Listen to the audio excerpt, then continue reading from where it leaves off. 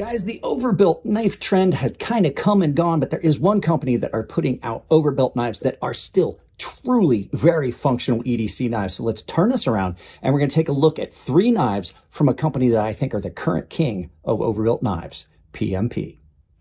Guys, overbuilt knives were a craze and a fad for a while, but there is one company that's still doing it and they're doing it right. So we're going to take a look at what I think is the current king of the overbuilt knives. So we're going to look at these 3 knives: the PMP Aries, the PMP Kodiak, and the PMP Big Boy. Absolutely love all these knives. So let's go ahead and start with the craziest one first, right here, the PMP Kodiak. And I got to tell you, this thing is, for as crazy and over the top it is, a great, great knife. This is one of the best built knives you're going to find. PMP has been making knives that are extremely well done at a lower price point than a lot of the other companies that are even doing it offshore. This thing is done in M390 and titanium. It's got a gorgeous frag pattern on it. But the thought and detail that went into this knife, not just to make it over the top, but make it good, make it well done. The problem with a lot of the overbuilt knives is they're just not that functional. This thing is a beast of a knife that is super thick. They've done weight reduction in here, not just for looks, but it is for weight reduction, but it is still a very functional blade. This thing comes down to a usable edge. While it is a little thick, it still cuts very well. It's comfortable in hand.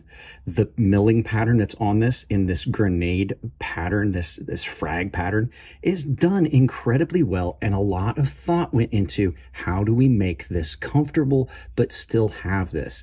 The lockup on it is great. And a knife this big that you can reverse flick off of the thumb studs and is still used. There was no wrist in that.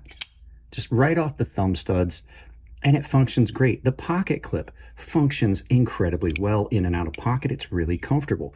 This thing has, I mean, while it's heavy, it has the ability to be carried every day if you want to, running on bearings. But like I said, when you look at the fine details on this, everything is done beautifully well. This gear pattern on the back spacer, nice and consistent. There's no irregularities in the milling. This has been dropped a couple times because it's heavy. And then it comes down to these unique looks and features on this, like the lanyard hole. It looks like an I-beam, which makes sense because this is huge. It just looks construction grade, over the top, heavy duty. But I find myself drawn to it and using it more than I ever expected to.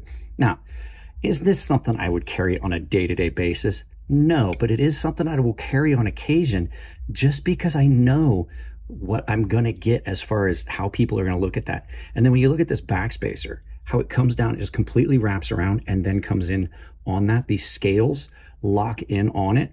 So just nice, clean lines on this. They have got some of the best machining and design work that I've seen in the overbuilt knife category. So this was the first one. We're going to get the second one out, which is probably my favorite of the bunch, and we'll look at it next. And it's the PMP Big Boy, and it's my favorite, not because of anything that it's got going. It's not like flashy or poppy. This is definitely a big overbuilt knife. I mean, you can look at it on here. It's just about 9 inches. Big, beefy handles on this. But this is a knife that, even though it's big and overbuilt, it's the PMP Big Boy for a reason. It's had enough weight reduction that this is nice and light, super comfortable. It's so comfortable in hand. Carries in the pocket beautifully. But when you get down to the nuts and bolts of it, you've got one of the most functional, listen to that snap, one of the most functional knives that is out there. You've got this big, broad blade that comes down to this super thin profile. It's in 14C28N that's been done in a satin that has held up really well. This cuts about as good as any knife you're going to find out there. It has lines that you would see on like a Shirogorov, but like an overweight Shirogorov. It's like somebody force-fed it because they were going to make foie gras.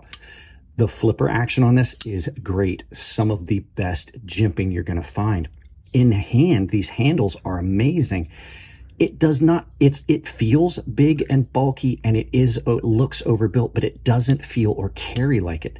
Action on this, just like the last one, stellar action. And I haven't taken this apart to clean it in a long time. It's got this really comfortable, long, bent wire clip that does not present a hot spot at all.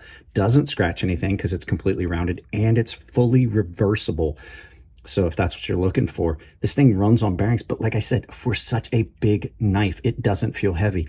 And then you have the same style of lanyard if you want a lanyard on this, which it's a big knife, so you may want a lanyard. I can't think of an overbuilt knife, like an overbuilt style of knife like this, that comes close to the all-around bells and whistles and functionality of this.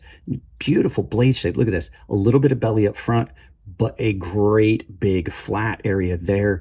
You've got this nice flipper tab that presents itself cleanly. It's nice and rounded. It is really one of the best ones to flip off of. It doesn't take anything. Just put your finger on it and it's going to fly open. And then access to the lock bar on this is about as good as it's going to get. They did the perfect amount of material removal here and here for it not to feel too thin and sharp, but give you really good access. And then the action on that is just brilliantly smooth. And like I said, then you get into this 14C28N blade, takes an aggressive edge. It holds it, and it's one of my favorite steels all around on this knife. Just about perfect. Like, this is close to getting perfect when you're looking at a large folding knife. So let's move on to the next one, the last one, which is arguably the most beautiful one of all. Now, while that last one was my favorite for the form and functionality of it, this one I think is just the best showing of what they can do there. This is an amazing knife. This gets a lot of pocket time. S90V blade with a beautiful, almost like super fine stonewash on this.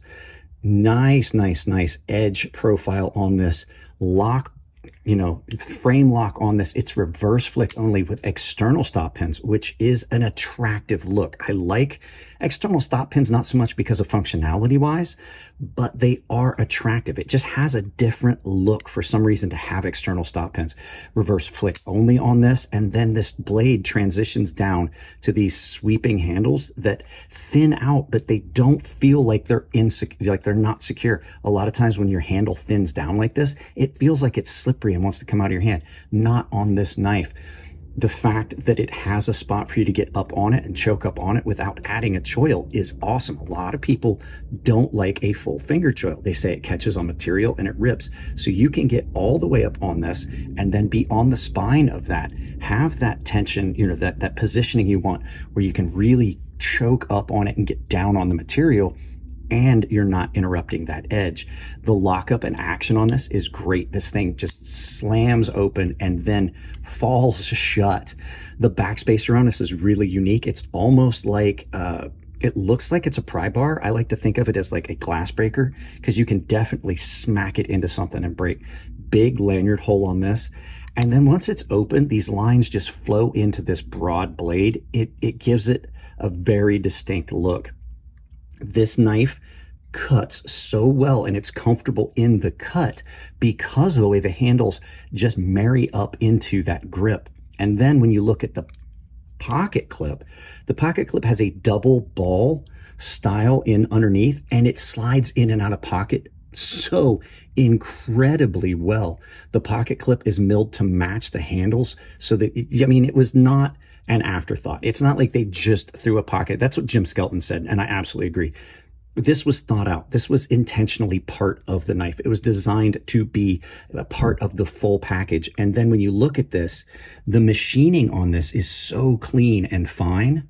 They could have easily, gotten rid of that, but their milling on this is so fine that it almost doesn't need a finish. It doesn't. It looks great, but what that also gives you, you get a tactile feel on that. It's not the slippery, like if this had been stonewashed and like really finely stonewashed and almost polished, you would have lost the feel on this. It doesn't feel slippery. It just feels amazing in hand. So there you go.